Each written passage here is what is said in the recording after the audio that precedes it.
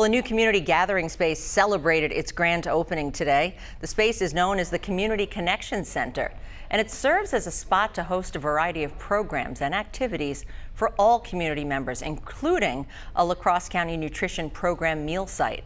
Community Connection Center is a collaboration between the La Crosse Parks and Recreation Department, the La Crosse Aging and Disabilities Resource Center, and the La Crosse Library. I think just the title says it, the Community Connection Center. It brings everyone together, and it gives out to the community. So offering programs or whatever people want, we kind of have it here. So. The Community Connection Center is located at 1407 St. Andrew Street inside the old Rubber Mills Boot Building.